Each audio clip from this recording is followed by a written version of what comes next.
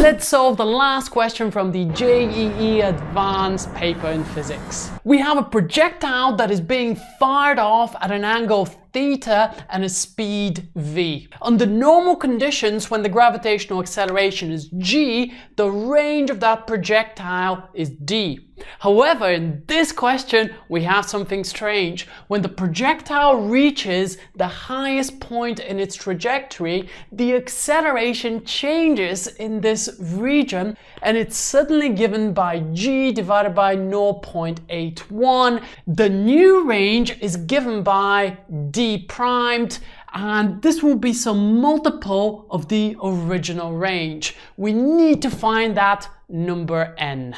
So if g changes in this region, then d prime will be given by the original distance, let's call it d1, which is essentially half of the original range up to here. Let's say that this one here is d1, plus some new distance, which is, let's call that d2 primed. Let's figure out the first part of the range. This is a very typical projectile motion problem, at least to begin with. In order to figure out d1, I'm going to need to know the time of flight of the projectile. So I'm going to use that in the y direction, the final speed vy will be equal to uy plus the acceleration multiplied by the time. Now at the maximum height, Vy will be equal to 0, therefore we're going to get the initial speed in the y direction, which is just the vertical component of this velocity, which is going to be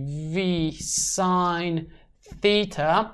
Now the acceleration will be slowing our projectile down in the vertical direction, so this will just be equal to minus g multiplied by t. In other words, if we were to rearrange for the time, we're going to get that this here will be equal to v sine theta divided by g. And d1 will then just be equal to, d1 is the horizontal range, but remember in projectile motion the horizontal speed is actually a constant, so we can just say that d1 will be equal to the velocity in the x direction, which is just given by v cos theta multiplied by the time, which we've just calculated, i.e. d1 will be equal to v cos theta multiplied by v sine theta divided by g. And because of conservation of energy,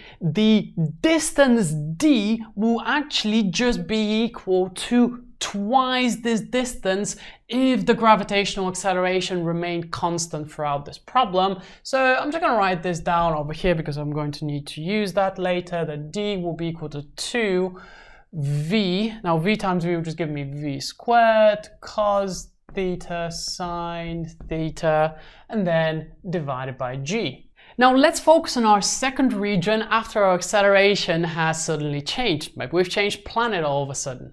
So we have the projectile is up here at some height, and then it will be gaining some vertical velocity. So the first thing that I want to figure out actually is the maximum height of the projectile. So to figure out the maximum height, I'm actually going to use the values from this region across here. To figure it out, I'm going to use the equation that v squared is equal to u squared plus 2as.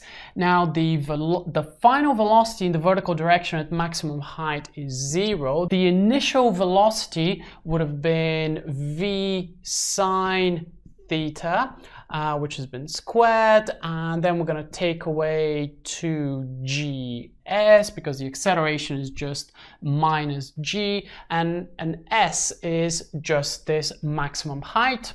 We can directly rearrange for s, which will be given by v squared sine squared and then divided by 2g. From this height, our projectile will then be falling with the brand new acceleration, which is given here. So for this region, I'm going to use just a variation of the s is equal to a half at squared equation.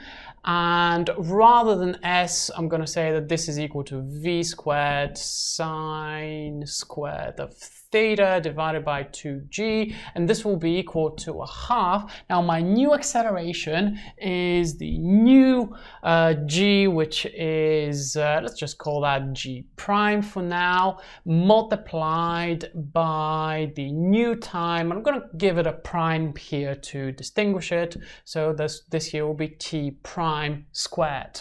Okay, we can get rid of those factors of 1/2, and what I can do is rearrange for t prime squared, which will be equal to v squared sine squared theta, and then I'm going to be dividing that by g multiplied by g prime.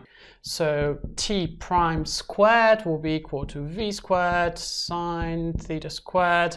Multiply now g by g prime is going to give me g squared over 0.81.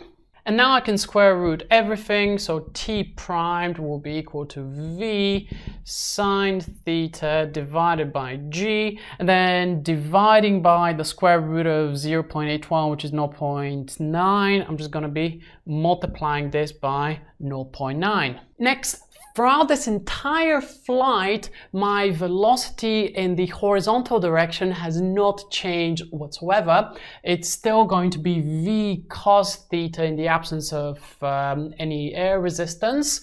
And I can work out my new d2 primed, which is the range in the second half of this problem, by multiplying the initial velocity in the horizontal direction multiplied by this time. So I'm just going to do that across here. I'm going to say that d2 primed will be equal to v cos theta multiplied by t primed, which is equal to v cos theta times v sine theta divided by g times 0.9. So basically this range is 0.9 of the first one. So now I know what d1 is, I know what d2 prime is, and I know what the original range is. I can actually solve the problem.